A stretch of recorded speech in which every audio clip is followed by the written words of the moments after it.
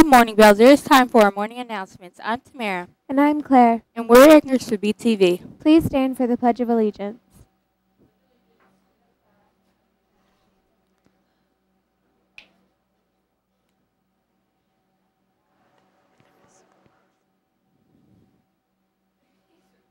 Today is Tuesday, April 26th. It is National Pretzel Day and a Silent Reading Day. The Belzer blog is available on Canvas. Please log in.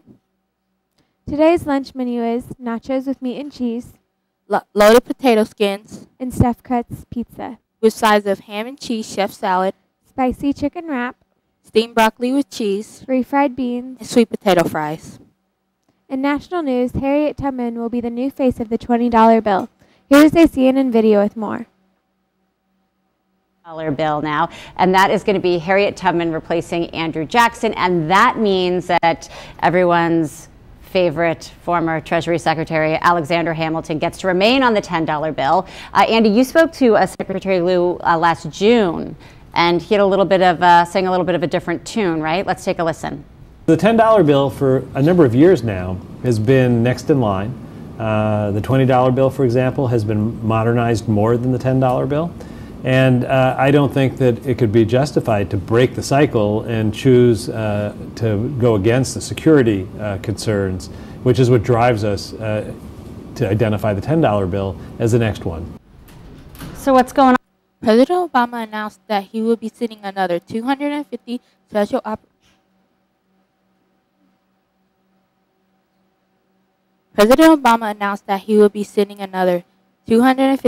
operation forces to Syria. They will be leading the fight against ISIS on the ground and also training and assisting local forces. A police department in Green Mountain Falls, Colorado had only 4 employees, a marshal and 3 deputies. All of them resigned, leaving the town with no law enforcement. And Adam Allen with the sports and weather update. Today's weather will be a high of 80 degrees and a low of 53 degrees. Sports fact: the New York Yankees have won 27 World Series titles. Sports news: last night 8th grade softball won 19-3 against Raymond Park.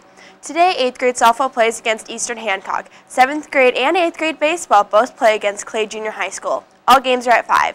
And now back to our anchors. Thank you, Madeline. Voting for the name of the new baby orangutan at the Indianapolis Zoo is now available until May 2nd. The available choices include Naire, which means truth, Indri, which means full moon, Mila, which means dear one, Kiki, the name of the great-grandmother, and Kitri, which means rare. Vote on the Indianapolis Zoo Facebook page. Conditioning workouts are currently available for potential freshman football players. Join Coach Morris on Tuesday mornings. If you cannot make the Tuesday morning workout at LC, you are expected to attend every workouts every Monday from 4 to 5 p.m. in the new gym. Don't miss out another year of orchestra. 7th grade students who did not take orchestra this year but are interested may sign up for beginning orchestra next year as 8th graders. If you already filled out your elective sheets, see Ms. Nieto and see 132 and she will make sure to get orchestra added to your schedule. Lawrence Central's drama department will be performing The Music Man this Friday, Saturday, and Sunday. Tickets are $10 in advance and $12 at the door. There are a few slots left for the 8th grade trip to Chicago. Sign up this week. If you have signed up, please get your payment in this week. Interesting fact: while you're awake, your brain generates enough power to light up a light bulb.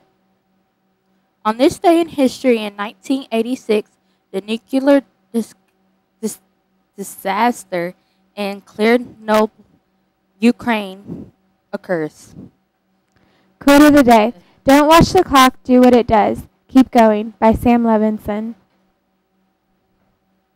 And Adam is Trotter with the rest of your morning announcements. Have a great day, Bruins. Good morning, everybody. This is Mrs. Trotter talking for Mr. Harsha. Just a reminder, it is reading day.